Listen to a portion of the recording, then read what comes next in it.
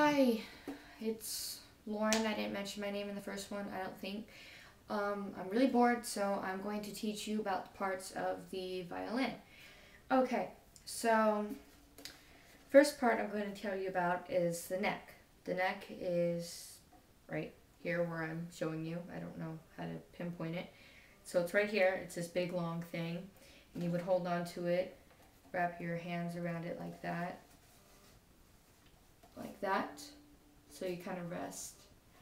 And on the neck or above it would be your strings. You have the G, D, A, E string. So that's G, D, A, E.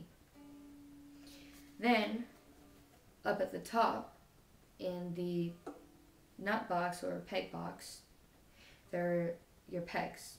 This is the G, this is the D, this is the A, and this is the E. So you got G, D, A, E. Those are your pegs. Your pegs should only be used to tune your strings if they're really out of tune and really loose, because you could over screw it or over loosen it and your strings could snap back in your face and it would really hurt.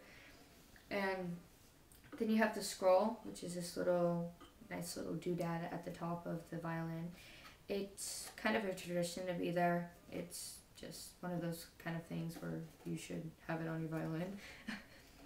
Then you have the bridge right here. I don't know if you can see that really well. It's right there. And the bridge supports the strings to where the sound stops and it goes into the violins and out your F holes right here. That's where the sound comes out of your violin. I didn't think so at first, but I listened to it when I was playing and it does, because I'm a newbie at this. Then you have your tailpiece, and on the tailpiece is your fine tuners. There will be usually 4 for beginners, and I think it's like 1 or 2 for, better players, intermediate, advanced. Your fine tuners are used to tune your chords just slightly, like tweaking it. That's why you're supposed to use these and not your pegs. But if you turn these too much, they go on into your violin and then you have to untwist them out and it's just a big mess. Then you have your chin rest right here. It's where you rest your chin. And then you have your shoulder rest right here. Shoulder rest. It's where you rest your shoulder, and usually a good shoulder rest is like foam type thingy because it's comfortable and you have to be in a resting position for you to play the violin correctly. And the big side of the shoulder rest, like if you have a newer one, the thicker side or larger will be on the side of the chin rest. See, chin rest, big side of the shoulder rest. Chin rest, big side of the shoulder rest. On that, so when you play the violin with your bow, the where you should be playing is in between. Let me set that down. Is in between the bridge and the neck. So it would be this hollow part right here. Okay. This is the bow. Okay. Number 1 rule: do not touch the hairs on the bow. Bad thing, unless you have synthetic, but I don't. I have horsehair, so don't ever touch these because supposedly your oils from your skin can damage them. So don't touch them. I have a lot on accident. Okay, so you got the tightener of the bow. I forget what you're supposed to call it. And then there's something on the bow called the frog. I don't know where that is, but this is the tightener right here. It's at the bottom of your bow, it should be. And you turn it right to tighten your bow, but never tighten it to where your bow is completely straight because that's bad. You have to have a slight curve.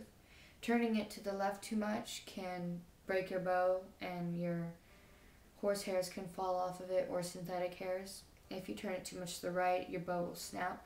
So you gotta make sure it has that just a tiny bit of a curve, and it should be good.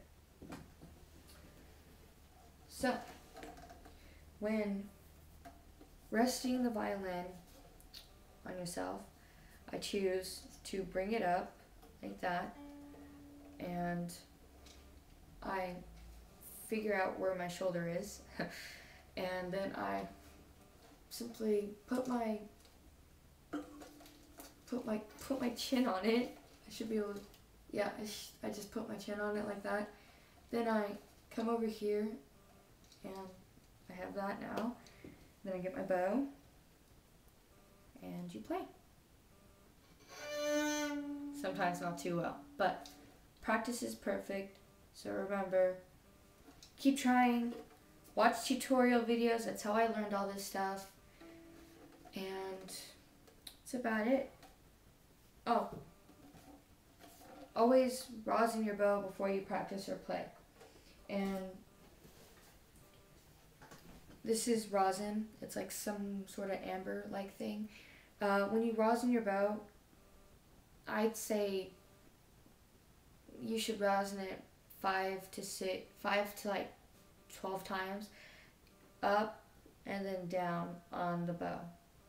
You can go like that too, but going like that is better because you can keep track of it.